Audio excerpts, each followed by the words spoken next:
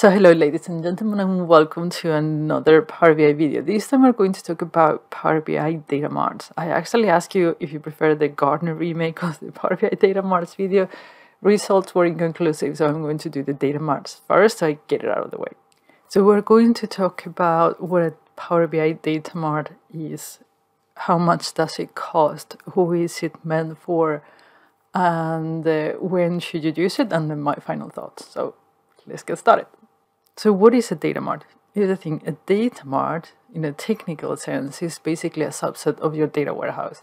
So data warehouse, you know probably that is this gigantic models that contains almost everything about your company. Well, they're difficult to use, so what you would do is get subsets of it and then do small models that business can use in their analysis. That's what it is. Is it the same for Power BI? I would say no.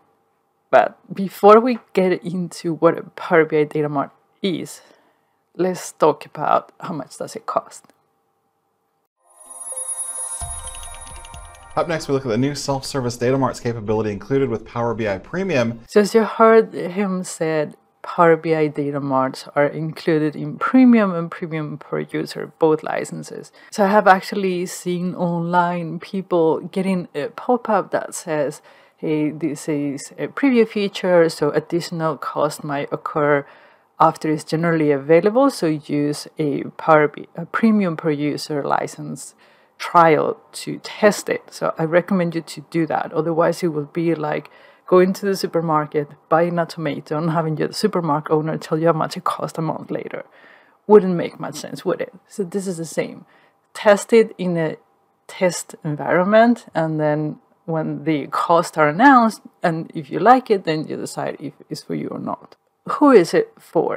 It reduces the time it takes to do custom departmental reporting from weeks to minutes. And we're going to show you how in just a few clicks, both business users and analysts can easily create and access their own mix of data from dozens of the most common data types and services. Now, they are saying that this is for business users and data analysts. And traditional data marts are not made for that. So that confused me a ton. Like, why would they say that this is for business users? Business users would not sit and build mini data warehouses. So Power BI data marts have to be something else. Otherwise, it just makes no sense. Let's talk about when should you use it, which maybe gives another piece of the puzzle. If you want to do more advanced or specific reporting across a mix of data across different sources, you typically would have to wait for your data engineer to free up before they can help. And they'd have to build out some pipelines for ETL, and then provision and build out a central place to store all the data, among other things. And then they'd add a bunch of code and business logic in SQL. Now with datamarts and Power BI, you can self-serve and bring in the data you want.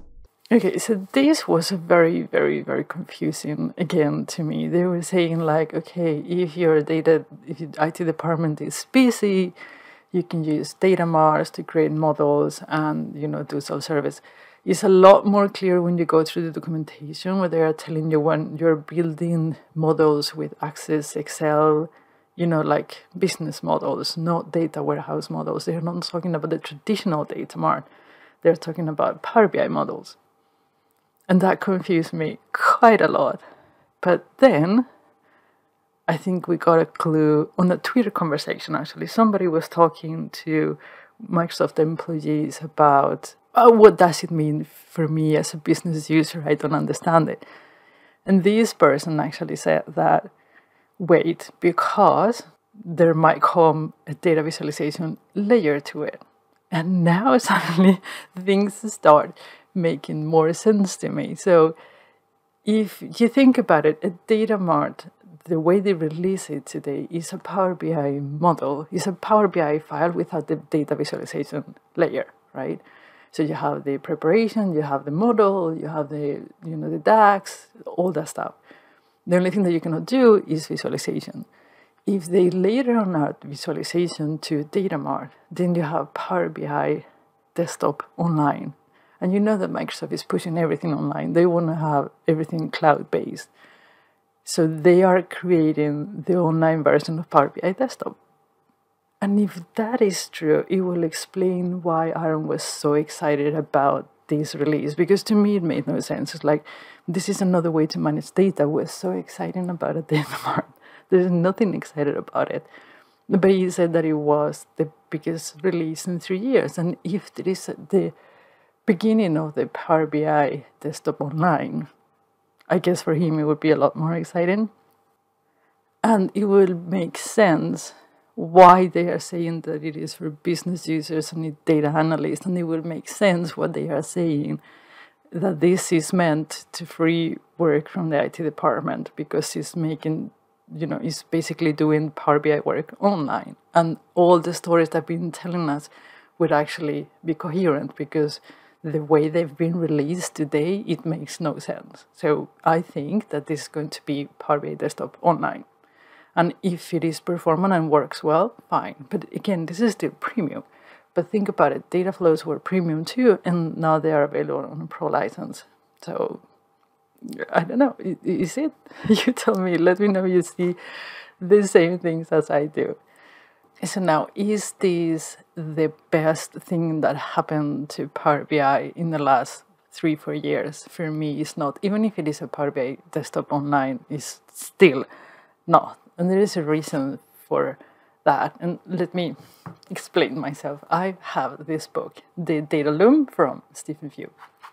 Great book, great book. They have some cool nuggets a little bit everywhere. Let me read you a few lines of it. It says, contrary to popular myth, we do not yet live in the information age. At best, we live in the data age, obsessed with the production, collection, storage, dissemination, and monetization of digital data. But data in and of itself isn't valuable. Data only becomes valuable when we make sense of it. Correct? So I couldn't agree more. We live in a data age where we're collecting trillions of data, but we're getting so little value out of it. Why are we getting so little value? He goes on and explains it. It's a wonderful book. So he says, we face a fundamental problem today. He starts talking about how a tool does not replace critical thinking and scientific thinking and all that stuff. The person is still important today. Might change in the future, but for now, the human is still needed. The tool is just aiding you to do something. It goes and says, moreover, most of the tools that we rely on are so poorly designed that we are forced to spend hour upon hour learning the mechanics of using them.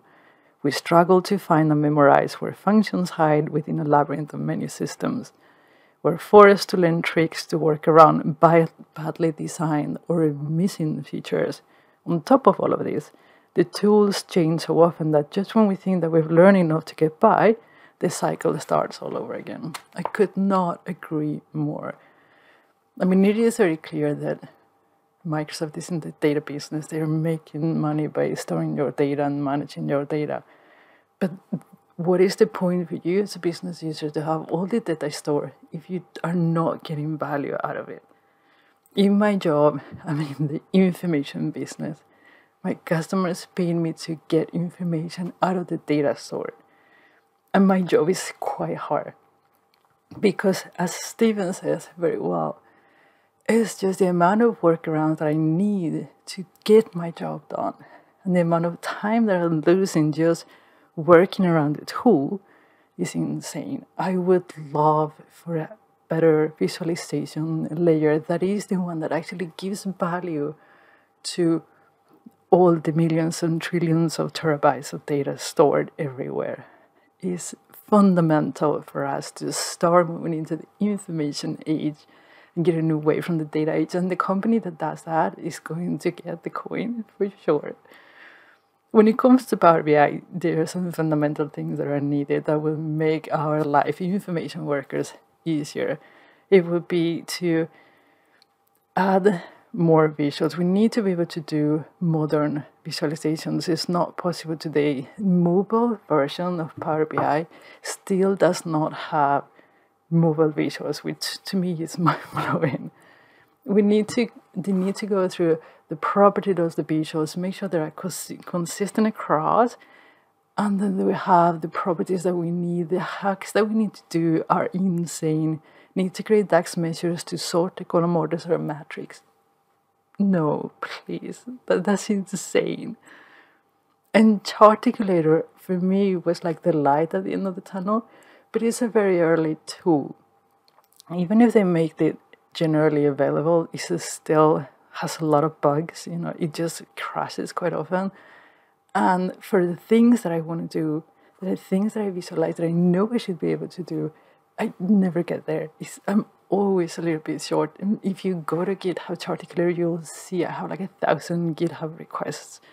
And I don't know if the team is not staffed properly, but I want more. I need more in order to be able to get all the trillions of data into information. And I hope that 2023 will be the time that we get that, because another data management tool is not needed. We have enough. I understand they want to build a desktop online, fine. But why is that a priority? Another data management tool. How about you give us the tools that we need to transform data into information? That was the value actually is of all those terabytes of information. So my 2 cents of all of this is that we do not need more data management and data storage tools. There are plenty to work with. Could it be more? Maybe. But there is more urgent problems in the data visualization layer, in the information layer, that need to be addressed ASAP. I've been saying that for the last 3 years, and hopefully this will be the last year that I need to say it. But yeah, that is my 2 cents on datamarts. What it is, where it's maybe going. I might be completely wrong. Just, you know, be aware of that. Let me know what you think. Let me know if you completely disagree or agree in the comment box, and I will see you again on Thursday with another video.